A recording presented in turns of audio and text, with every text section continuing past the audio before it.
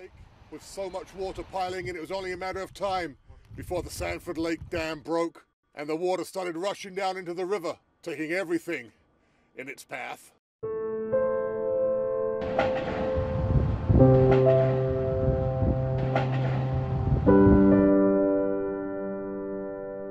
What appears to be a car upside down underwater. There is, yeah, because our house should be right here. Actually, our house has moved. This is where our house should be. This is where it is.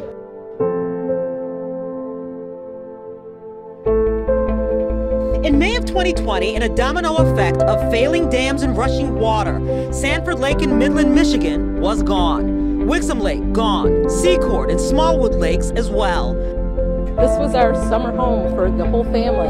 This is just devastating. Yeah. This is where we've been coming since I was born.